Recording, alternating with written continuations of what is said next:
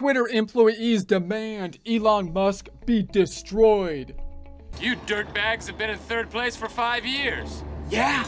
Well, you're about to be in dead place. Stating that the Folgers coffee in the office recreation room, replacing the Coffee Yako Select AA coffee blend, is more than adequate grounds for Musk's destruction. I hate you! I will destroy you!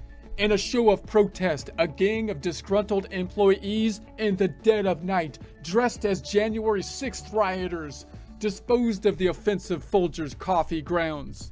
No, I do mind. The dude minds. This will not stand. You know, this aggression will not stand, man. By dumping them into the inner tube lazy river.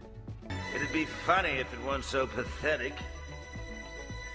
No, what the heck, I'll laugh anyway. Which apparently runs through the middle of the Twitter office and stops off at a nice bar on one end and a coffee shop at the other, so the Twitter employees could enjoy coffee and drinks without ever having to leave the pool. How dare you! How dare I? How dare I?